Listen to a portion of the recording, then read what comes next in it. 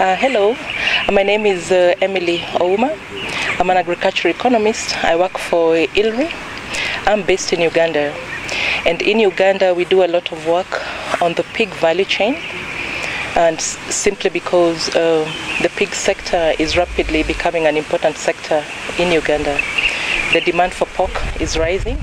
So we see several opportunities for smallholder pig farmers as well as other value chain actors to benefit, to tap into these opportunities.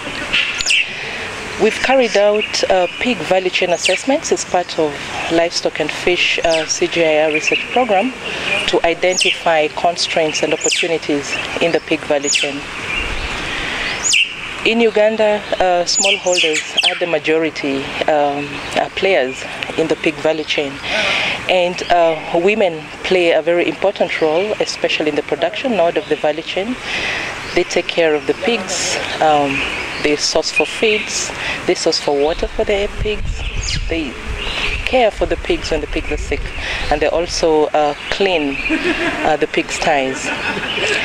Now, when we come to the marketing nodes of the value chain and even slaughter and processing, we see that women are no longer involved and men seem to be becoming more visible post-production node of the value chain. Now, our interest in this value chain is to find ways in which women can get more involved in the post-production nodes of the value chain, and also find out if they are benefiting from the benefits that come from the post-production nodes of the value chain. We are pilot testing an intervention that we call pig business hubs, and these are simply ways of bringing together, integrating farmers with other service providers so that they can carry out piggery as a business. So our interest is to find out whether women are participating in these pig business hubs and if they're benefiting from the benefits that are derived from the pig business hubs. So what we've done is to carry out some study to assess the types of issues or factors that influence participation of both men and women in the pig business hub, and to also assess some of the factors that influence if they would derive benefits from the pig business hub intervention that we're pilot testing. So far, the results reveal that the hubs associated with feeds are okay, they're open space for both men and women.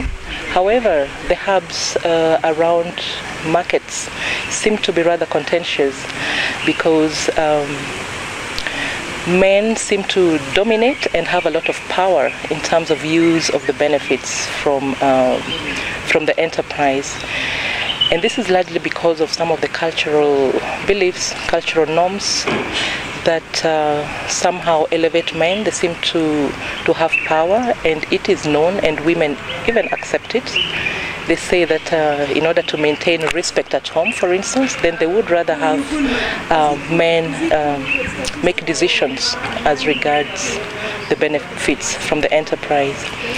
So what that means for us, therefore, is that even as we are pilot testing some of these interventions, we need to be gender aware.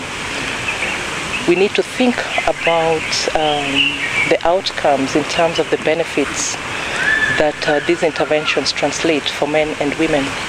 So for the pig business hub, we are now considering involving other partners who have capacities in implementing interventions that promote mindset change so that men can open more space for women to get some entitlements from the benefits of some of these interventions.